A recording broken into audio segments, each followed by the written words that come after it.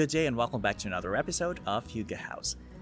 Today we're going to talk about this repurposed horse trailer little cabin. This repurposed horse trailer might just be the cutest tiny house you've ever seen. The fun little camper was used by its owners to travel during the summer and it proved to be a hit.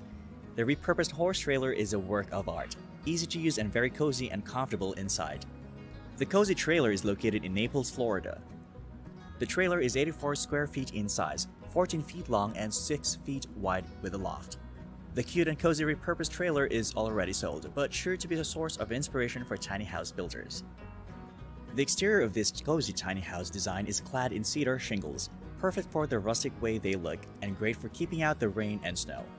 Inside there is a cabinet used for storage and as a kitchen cabinet. You'll love the rustic twig kitchen table.